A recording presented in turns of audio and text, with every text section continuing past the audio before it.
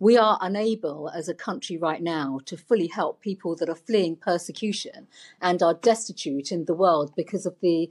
extent of illegal migration that is taking place, where people are putting their lives at risk and also fueling criminality, whether it's through buying fake passports or even paying your way to come to the United Kingdom through a safe country, France, Germany, Italy, through the back of a lorry or even in a small boat.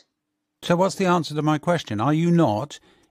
by imposing these new regulations that you're proposing, imposing on people a difference in the way that they are treated, not depending on whether they deserve asylum, but just on how they got here? Well, we will bring in changes to the system where we effectively create safe and legal routes to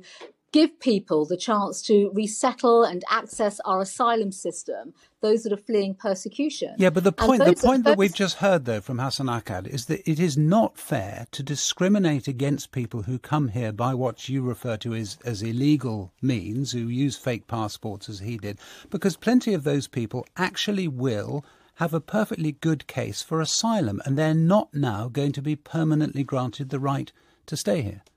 Well, they would also have a perfectly acceptable case to be given asylum in the safe countries that they have travelled from. So France, Germany, Italy, Belgium, these are not war zones. They are safe countries. And it's important to emphasise that they are absolutely playing into the hands of the people smugglers